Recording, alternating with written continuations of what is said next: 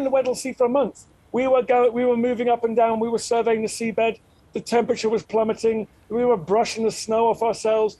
And then we found it. With a few days left to go, we found it on the seabed. We'd started to give up hope, but there it was. And since then, we've been pretty happy, I've got to say. And what was that moment like when you saw it for the first time and the condition that it's in? You know, when you work towards something for so many months and years, in the case of some of the people on this ship, you forget that what it is you're actually working towards sometimes. You just, it gets lost in the details. So when you actually see it, the ship that you've given up so much, people have left families behind and they've sacrificed in so many ways. When you see that ship, you think, I can't believe we've done this. It strikes you. First of all, we were very quiet. And then eventually we just started cheering and clapping and all the rest of it. But there was a moment of just awe and silence, and we just couldn't quite believe that we'd done it. And particularly because the ship, as you mentioned, is in astonishing condition. The wood is like a golden brown color. You can still see the gold lettering on the stern, the brass lettering shining like gold, saying endurance. It just looks like a serviceable vessel to this day because of the lack of wood-eating microorganisms in the Weddell Sea in Antarctica. The temperature of the water is so cold. It just is so beautifully preserved. And we realized that we had something big on our hands. We realized that this was going to reach far beyond the community of people that care about Shackleton or history. This was going to go all over the world, and it was going to inspire people. Yeah, it really does look like something out of a movie, huh? You're absolutely right, and that's partly the technology. We've been able to get down there with ultra-high definition cameras. We've been able to get down there with laser scanning, so we've got a millimeter perfect 3D model of the ship. And it just means that we can now broadcast our findings in a way that 10, 20, 30 years ago would have been much, much harder to engage with people. Now people are opening up social media and they're like, what is going on here? This is extraordinary. It's also the water in the Weddell Sea is some of the clearest water on planet Earth. So you just get the clarity. You can see so much on the ship. So tell us a bit about the history of Shackleton and this particular expedition that he was on. Well, buckle up, because it's the greatest story of survival and heroism of all time. He goes into the Weddell Sea intending to cross the Antarctic continent from one side to the other. No one's ever done that before. He doesn't even get to the shore. He gets frozen in the ice on his way there. The ice then moves. It moves him north and away from Antarctica, and it eventually crushes his ship, and his men have to camp on the ice, and they watch their ship sink on the 21st of November 1915. Then they live on the ice a few more months. It starts to break up in the spring.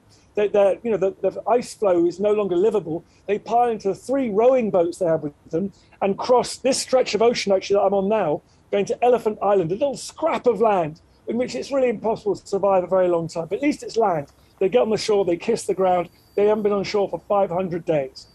Then Shackleton takes an elite group and goes 800 miles to South Georgia, where there is a whaling station with other human beings.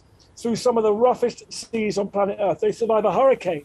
They then get to South Georgia, climb over some mountains and glaciers, and get help from these whalers in South Georgia. He then goes back and rescues everyone on Elephant Island. It's an extraordinary tale. So what are you expecting to find on the ship? So we found, just looking at what's on the surface, there's the ship's bell, there's crockery, some plates, there's a boot, a mysterious boot lying there on the deck.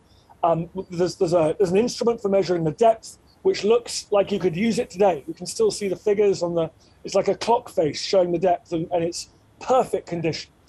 It's a thing of beauty in itself, but I think more than that, it just will inspire anyone that sees it with a passion for exploration, for adventure, for getting out there and finding lost things. So what's your plan with the wreck now? Are you going to be retrieving things from it? We're not allowed to touch it. So it's protected by the Antarctic Treaty. It's going to be left down there. We've done a survey. We haven't retrieved anything from it. We haven't fiddled with it. We haven't done anything to it at all. So it'll stay there. Maybe in 100 years' time, who knows? They might find a way to lift it and preserve it and everything. But for the moment, it stays where it lies. And what about the timing of this, close to the 100th anniversary of Shackleton's funeral? Well, this is the weird thing.